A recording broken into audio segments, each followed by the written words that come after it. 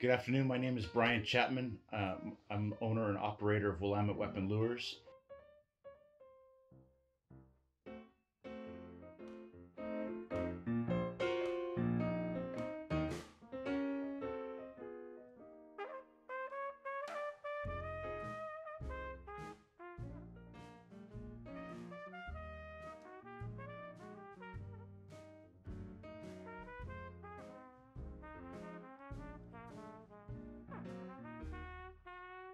I started doing this back in 1997.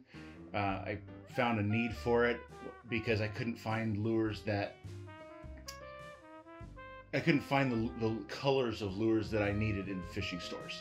So I actually worked at a tackle shop, and the stores, even my own shop, didn't have the colors that I really needed, that I thought matched the local bait fish, the ones that the bass were eating.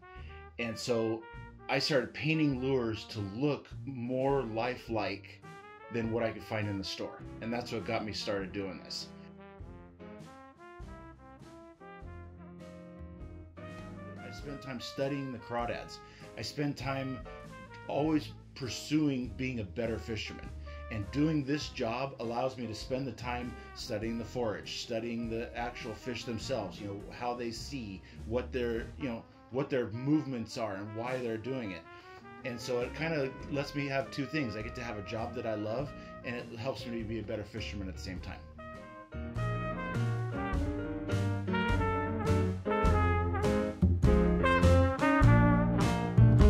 This was actually one of the first crawdad patterns that I ever painted. I've gotten way better at it over the last 20 plus years of painting. And that just comes with practice and repetition. But the original basis was orange belly, red side, dark back. And that's the general profile for a red crawdad. And so that's what worked for me. And I still paint this to this day, and it's still one of my very best colors that I use and throw and sell. And so that just fired me up, because I was able to I knew that I was throwing the right color. And it eliminated the am I throwing the right color? On the shelves, you look at them and you see white, you see chartreuse, you see red crankbaits, you see, Rapala was a really popular one back in the 90s. It was just a silver side with a black back. And that was just so generic, and everyone was throwing it.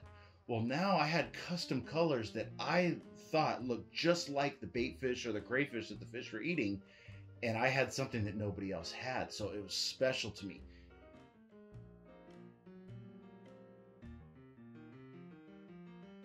And so the first pattern that I ever came up with, I actually came up with two simultaneously. One was a threadfin shad, and I just started using a combination of pearl white paint and a lead pencil and a yellow highlighter. And I started making it look more like the bait fish.